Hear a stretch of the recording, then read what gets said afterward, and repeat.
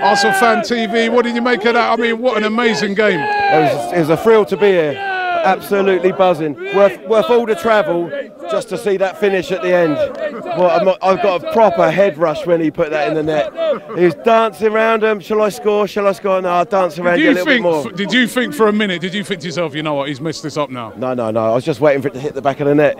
I just thought, how many more times does he want to dance around before he puts it in? A beautiful goal. One of the best goals I've ever seen live.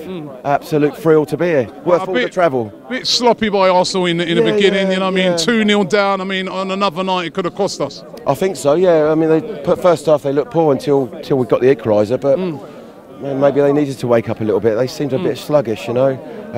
But is it good that you're seeing a lot of fight in this team now? I mean, I think so, to come back from 2-0 down in the Champions League is an accomplishment. Oh, for sure, they got some spirit. Ludogorets played well. You know, and Arsenal, you know, they had some spirit. Second half was a little bit, what's going to happen, and just a great finish to see that goal at the end. You know, 2-2 would have been a disappointment. 3-2, what a buzz.